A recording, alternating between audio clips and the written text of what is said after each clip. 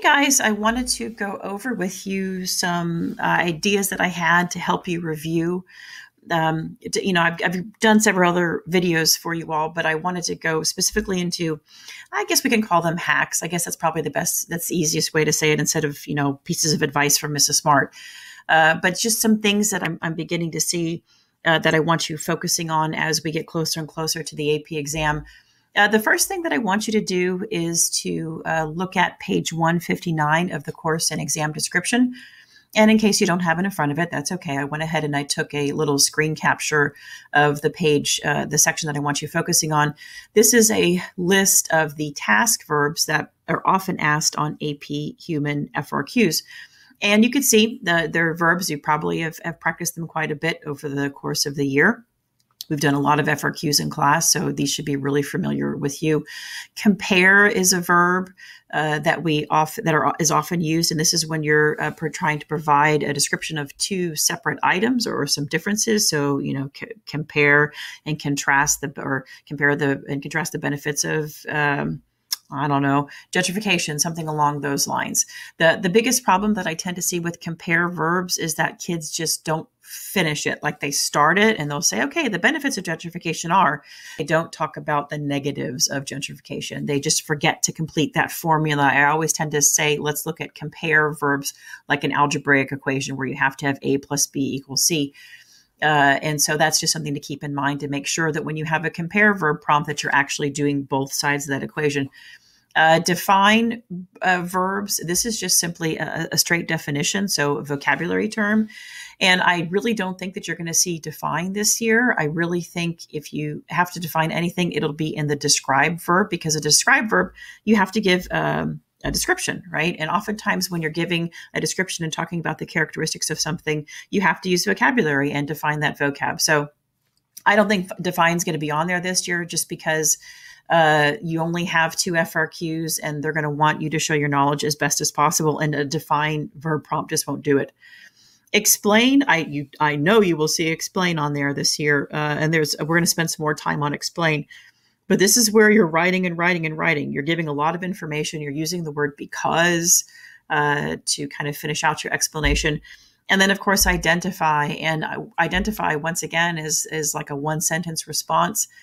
I don't know if you're going to see this year. They may, identify as an easier verb response. Normally, this would be, identify the countries or identify the region or identify the practice.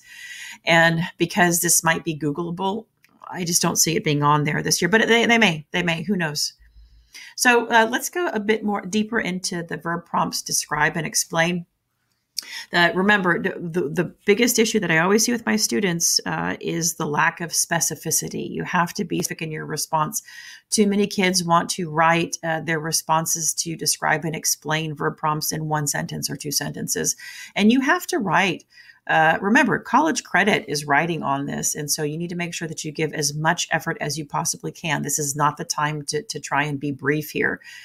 A describe verb prompt requires details, should be definitely several sentences long and have lots of specifics. You probably will have to put some details that require vocabulary in there. And I would want you to visualize this as if you were picking up the phone and talking to a grandparent about your day. Describe what happened today. You're not going to give it in 1 sentence. You're going to give it in several sentences or maybe even more than that. So just kind of keep that in mind with the verb prompt described. Explain is a verb prompt that when you're writing to an explain verb prompt, this is going to be probably your longest verb prompt. And this should at least be a paragraph, maybe more than 1 paragraph. And you have to use the word because to keep you honest here, to keep you making sure that you're explaining, because everything that happens after you write the word because, that's your actual explanation. Sometimes it used to be that you would see, an identify and explain type of verb prompt. This is in the older FRQs where, maybe it was like an FRQ that had an A, B, and a C. And because APHG, they've changed the format starting this year, actually, where you're taking it out to, an A, B, C, D, E, F, G. Now they've broken those out. So identify is going to be its own letter and explain will be its own letter. And it's designed to actually make it easier for you to write. But I think kids can get a little intimidated by the length of these FRQs. But don't be intimidated. It's honestly, it's designed to make it easier for you to write the FRQs. So, and also think that sometimes these explain verb prompts can be like a cause and effect relationship. So I hope you can identify the model that's in front of you. Okay, no, it's not the target symbol. Looks like it. But you should very easily be able to identify this as von Thunen, right?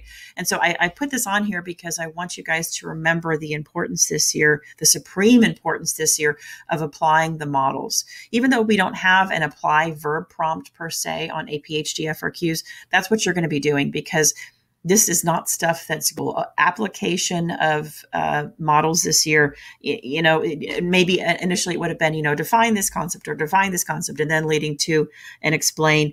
I think they're going to jump just right into application and explanation of these models. So the ones you need to be focusing on are von Thunen, which of course is from our agriculture unit. Population and migration has two of them: demographic transition model and epidemiological transition. And don't forget also about the migration transition models as well. It's all in the course description, and of course it's all in the notes from class. But these are just items I think that really you need to spend a whole day just reviewing models. And as you review section, per unit, spend some time on those models. Really, really important that you have these nailed down, because remember, it's not going to be something along the lines of which model has a high crude birth rate and which stage of demographic transition has a high crude birth rate and high crude death rate. And they won't do that because that's Googleable. It's going to be application of these models. And so that's where you have to have a deep understanding of them. So study those models. So let's spend some time with the describe verb prompt. This is an FRQ that came from the course description. And I just wanted to point out to you, looking at this, notice how many verb prompts you have here that are higher level, right? You have describe, explain, describe, explain, explain, explain. So these are all really higher level FRQ prompts. So the first one, describe the data in the table that classifies Delhi as a mega city. So I went ahead and I grabbed this as well. This is the table that they're talking about. And you can see here. So first of all, you have to know what a mega city is. So that's actually how I would approach that first. A mega city, which is a city that has more than 10 million people, be seen in the Delhi region beginning in the year 2001. Prior to 2001, at least in 1991 with their census there, they were not at that mega city level because they were below 10 million. But after 2001, and then of course in 2011, when they had the census then, you can definitely see the trend into mega city and then beyond. So, and the next one says, describe a pull factor that has contributed to Delhi's total population change over time. So you can see more and more people are coming in, actually at a rapid pace, that are coming into Delhi. And so this is where you go back to what the concept of a pull factor is. And we know a pull factor is something that's an enticement for people to migrate. And of course, what would the enticement of people migrating to a big city? This is using gravity model, right?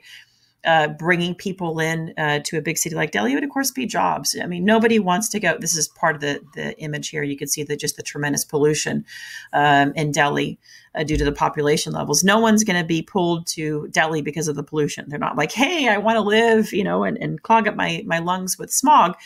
They're not thinking that. They're thinking that they want to go get a job. And of course, this is part of demographic transition. So there's a lot of information that you can get just from really the images that we see here. Let's go back down to the explain.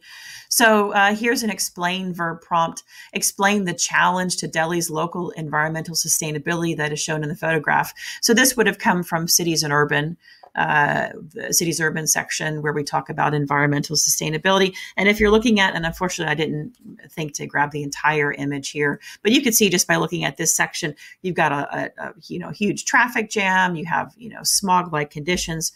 So the challenge to local environmental sustainability would be the problem of pollution, heavy pollution due to increased automobile usage, due to increased population. That would be a way that you can go with that. There's a lot of different ways that you can go with that. Another one, explain a possible solution to the challenge of environmental sustainability that is shown in the photograph. So you could say something along the line. this is where you're thinking cities and urban, right? Challenges to urbanization, when we think of public transportation, when we think of, people not living in suburbs that increases pollution levels because they have to commute. But public transportation things like, rail systems, subway systems, that type of thing. Those are car sharing, any number of different things that would be at the top of your list to try and write a response to this particular FRQ question. When you're doing and explain, remember that you're having to stretch this out as much as possible with as many details as possible. And that term I keep using, which is specificity. You're using vocabulary terms here. You're defining those vocabulary terms. You really, really need to write. And especially if you see a degree prompt that says, like part F here, explain the degree to which, this is where you're really, really demonstrating your knowledge of a particular region and, of course, of concepts, because this is asking you to combine several different things here. Economic development, so levels of economic activity, which, of course, they're going to be in secondary manufacturing, along with sustainability. So this is actually quite a doozy of, not a doozy, but a really challenging FRQ prompt on part F here, because they're asking you to combine several different items into just part F. So just make sure that when you see explain the degree to which, you're writing your heart out. To switch sections here, I want to make sure that you're aware of the concept of changing scales. This is all over your FRQs. I'm sorry, all over the course description, where they ask you to make sure that you can change scales. We talk about it at the beginning of the year, changing scale, small scale, large scale, and the differences between those. But I wanted to pull two maps from you, and these are maps that I pulled just recently over the past few days, showing impact of coronavirus. This is, of course, these are early maps. And one is when you're looking, they're both United States maps, right? And one has the states labeled with total cases, but the other one has cases by county. And so I will show this to you so you could see the difference, see the impact, because when you're looking at total cases in the United States, you could see, you're like, oh my gosh, there are so many cases whenever this particular map was made, all over the United States. But then when you look at it by county, you realize that there are huge swaths of the United States that had no declared cases at all. Changing scales changes your perception about a particular situation, and it can give you a bit more data, or maybe it can muddy the data. This gives you more. And actually, if we were to zoom in to, let's say, one of the counties here and say a map of where the cases are in the county, that would be a completely different looking at the data. So just make sure changing scales is something that you often see on FRQs. And I just want to make sure that you're thinking about that with regards to any map that you're looking at. One more item. I love using this FRQ with my students, and those of you that are my students, you know this FRQ. Make sure that you know what the FRQ is asking. This particular FRQ often would get my students trapped because, first of all, they're nervous. And at this point in time, I don't think that we had done the map of South Asia yet. Maybe we had, I can't remember. But oftentimes they would think that this was Africa. Okay, because they're looking at it at first glance, they're nervous, their amygdala is firing, and they're, can't quite get the information. And they're like, okay, this is Madagascar and this is Africa. And once we go over the FRQ, they're like, oh, Mrs. Smart, I know that's not Africa. Why did I put Africa? And I service. And this is where you need to slow down and really think about what's being asked of you. So I wanted to just kind of throw that out there because I do tend to see this every now and again. So a few final exam tips for you, or hacks for you, is I have a lot of students asking me, hey, Mrs. Smart, can I have my notes on the exam? Of course, guys, of course you can have your notes on the exam. The AP's told you that. But just to kind of think about this for a second, you have two FRQs. One is 20 minutes and one is 15 minutes. And you will not have the time to go thumbing through your notes and flipping through your notes looking for answers to the FRQ. And remember, this is going to be timed, and you have to make sure that you get everything done with the time that it's given. Or if you can't, then if you don't upload, then they're not going to score that particular section of your FRQ. Okay, so it's really important for you to realize that you're under a time limit. And, in prepping for this, you really need to treat this like a regular AP, making sure that you're going through that you practice multiple choice questions, that you're studying everything, that you're studying all sections of this, especially focusing on those aspects of development, like levels of economic activity and basic industrialization. And, for cities and urban, understanding why countries urbanize and the basic process of urbanization. Focusing on vocabulary, really, really reviewing daily your vocab terms, reviewing your models, and also practice time typing. Okay, get in the habit of having a countdown clock in front of you. And when I give you FRQs to practice, that you are going through those practice FRQs with a countdown clock in front of you. I want you to be nervous as you're practicing, because then what happens is if we practice strong, and by the time, and we practice in a legitimate testing type of environment, when you go and take your FRQ for real, you're going to be desensitized to that countdown clock and to typing and all those things. When College Board opens up those practice modules, please make sure that you do them. That's the very best way for you to be in an authentic testing environment. So I hope this helped you today to kind of focus in on where you need to be with regards to practicing for this particular exam. And I hope you guys have a great afternoon.